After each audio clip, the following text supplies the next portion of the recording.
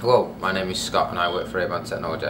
Today in this video tutorial I'm going to show you how to assemble a CCTV system. When we open the DVR box, this is what you will see first. We have a remote control, we have the DVR power supply, which comes in two pieces. We're going to connect this together like so, and this end then goes into the mains. Just move that out of the way.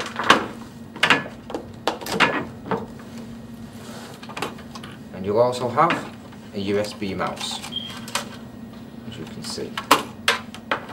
Right, this is a 4-channel DVR. As you can see on the front, there is a number of buttons to select each individual channel and menus and anything else necessary. There is two USB sockets on the front. One is an input for a flash drive for any future backup, and the second one is for the USB mouse, which plugs in like so.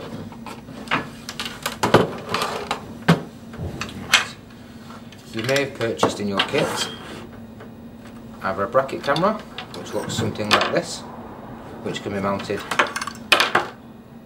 using this bracket underneath, or on the top from a wall or ceiling.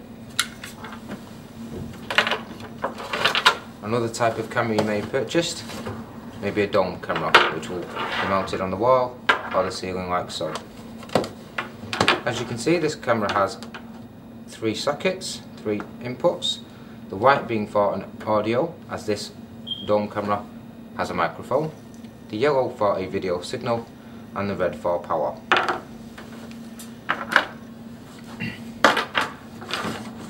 Also supplied with the kit is the connection cable. This is a 5-meter cable. They are also available in 10, 20 and 30 meters.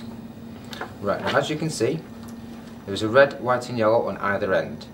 The important part is to get the red ones in the correct place. As you can see, this one is a male and this one is a female. The male end is connected to the camera, like so. And following the colours, yellow to yellow, it's a push and twist connection, so it's nice and secure. And finally, the white. As you can see now, the cable is all connected to allow power, video signal and sound from the camera down the cable.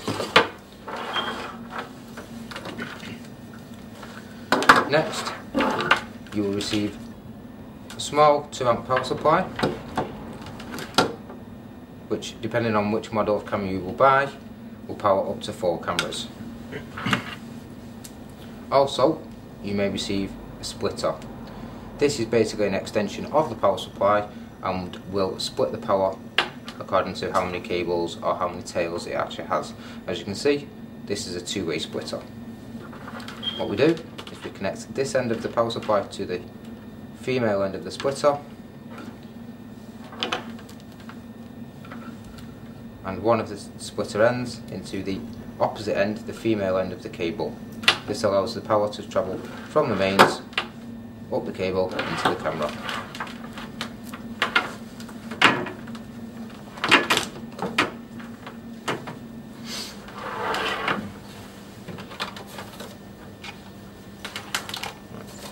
Now we're going to connect the camera to the DVR system. Now, as you can see, on the rear of the DVR there is a number of different inputs. First, we have a DC input for our power. Secondly, a RJ45, also known as an Ethernet port. This is to connect it directly to a router. We have a VGA socket for the use of a PC monitor. Here we have audio ins. These are for any additional microphones or any cameras that have microphones will be connected to the corresponding port with the corresponding channel. Here in the centre we have the audio out, which allows an audio signal from the DVR to a monitor. This one is a video out. Again, this is a video signal which takes from the DVR to a TV. Now for this, you may receive a cable which looks a little bit like this, has a BNC connection on one end, which is the push and twist, and a male phono on the other. You connect this like this so, onto the video out, and then this end will then go into the TV. Today we're going to use a VGA monitor, so I'll remove this for the time being. Okay, next we have a number of ports, as you can see here. These are for alarm outputs and PTZ controls, etc. For more information on these, study the manual provided or contact us. All details follow at the end of this video. Last but not least, we have the 4 input channels. Again, as you can see, these have the BNC connection to make it nice and secure. Right, if we take our camera, we've already connected the power cable as before. We now need to connect the video signal, being the yellow one, onto channel 1. We push and twist, and that's locked in place. And as we have a microphone, we're going to attach the audio cable into the corresponding channel, channel 1. Okay, next we need to connect our unit to our monitor. So as mentioned before, here's our VGA lead. Simply push and twist to tighten each one in, giving a secure connection. Last but not least, we now need power to the DVR. We're taking our power supply from before. We pop this straight into this section here. Alright, I'm going to turn the DVR on for you.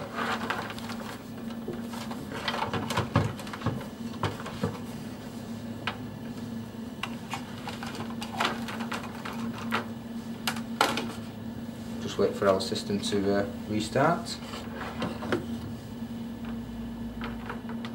Now, as you can see, this is a 4-channel DVR, so it displays 4 boxes on the monitor. Channel 1 is currently recorded, and we can tell this by the red box with the white R in the middle. Now, if we take the cursor of the mouse and move it onto channel 1, double click, and that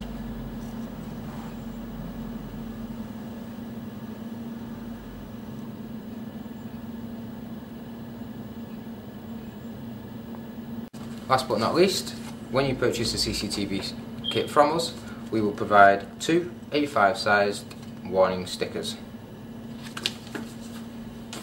Thank you for watching today's tutorial video. If you have any questions or like to contact us at all, you can reach us on the following.